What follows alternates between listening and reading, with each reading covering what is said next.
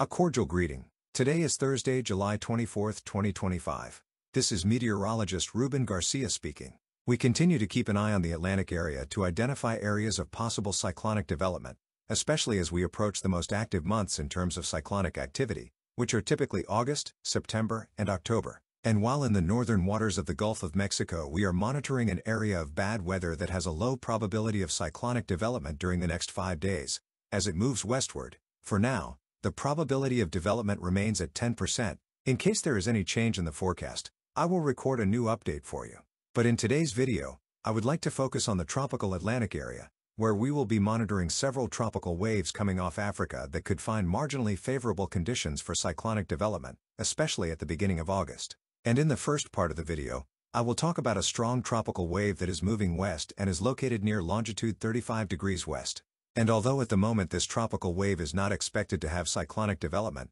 some models keep it quite active and conditions will be a little more favorable for development compared to what Invest 94 was. And it is important to emphasize that for now, the National Hurricane Center has not marked this area with probabilities of cyclonic development, although in my opinion, I think that at least this tropical wave has a 10% probability of cyclonic development. However, this is not official and I will be keeping an eye on the next tropical outlooks from the National Hurricane Center. If we zoom in on the infrared satellite image, we can see the rotation associated with this tropical wave. And the difference between this tropical wave and what was Invest 94 is that it is surrounded by a little more moisture and the conditions just east of the Lesser Antilles will be a little more favorable for development. This is mainly due to the fact that we have a Kelvin wave that passed through the tropical Atlantic region and this leaves less hostile conditions for cyclonic development. However, the probabilities for development remain low because the tropical Atlantic continues to be dominated by Saharan dust and dry, stable air. But thanks to the Kelvin wave, you can see that the projection indicates that by early next week, wind shear across the eastern Caribbean will be below normal,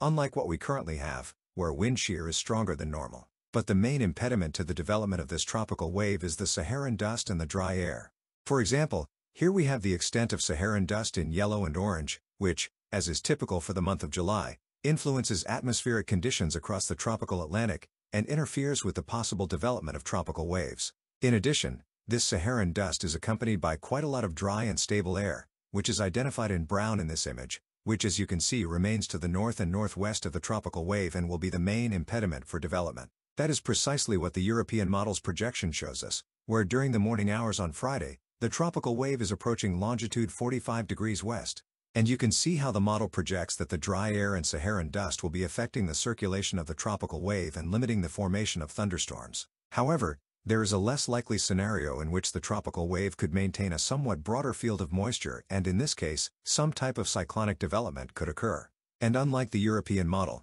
that is what the latest runs of the American model show, where the tropical wave remains with an area of moisture that protects it from the dry air that is to the north and northwest of the axis of the wave. This is why the American model in its latest runs continues to show the possible development of a tropical depression during this weekend as it moves west until it reaches the Caribbean at the beginning of next week. And for example, in the latest run it shows a tropical storm reaching the arc of the Lesser Antilles. But it is important that if you live in the Eastern Caribbean, you should not worry because the American model is the only one that currently shows cyclonic development. For example, according to the European model, the dry and stable air will prevent this tropical wave from developing into a tropical cyclone. In addition, the other models, such as the German model, although it has a strong tropical wave moving over the northeast of the Caribbean for Monday or Tuesday of next week, this model does not develop a tropical cyclone before reaching the Caribbean, just like the projection of the United Kingdom model which has the strong tropical wave crossing over the east and northeast of the Caribbean,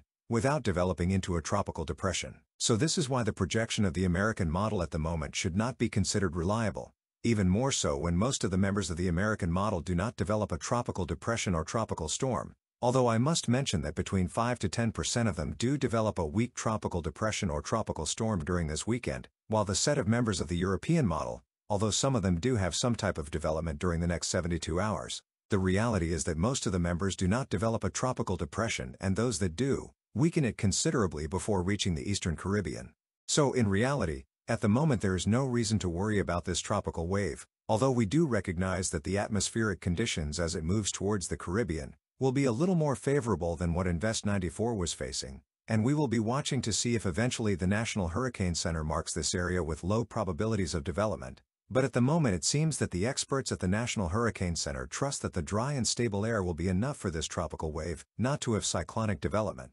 Now, in this last part of the video, I would like to talk a bit about how sea surface temperature anomalies have changed across the main cyclonic development zone and in the tropical Atlantic. And I will also talk about how conditions will be for early August, since there is a possibility that we will continue to see strong tropical waves coming off Africa and some of them could have some potential for cyclonic development. The most important change we have seen over the past few weeks is that the main cyclonic development area has seen a warming of sea surface temperatures, and at the moment they are above normal, an important change from what we had in the months of May and June. But also importantly, see that the subtropical Atlantic area continues with temperature anomalies well above normal. And although, as we can see in this graph, the main cyclonic development zone has seen significant warming over the past few weeks. Currently on average, sea surface temperatures are well above normal, when by mid-June they were near or below normal. So we will be monitoring whether this warming continues over the next few weeks, as it could have major influences on how much cyclonic activity we can experience during the peak of the season.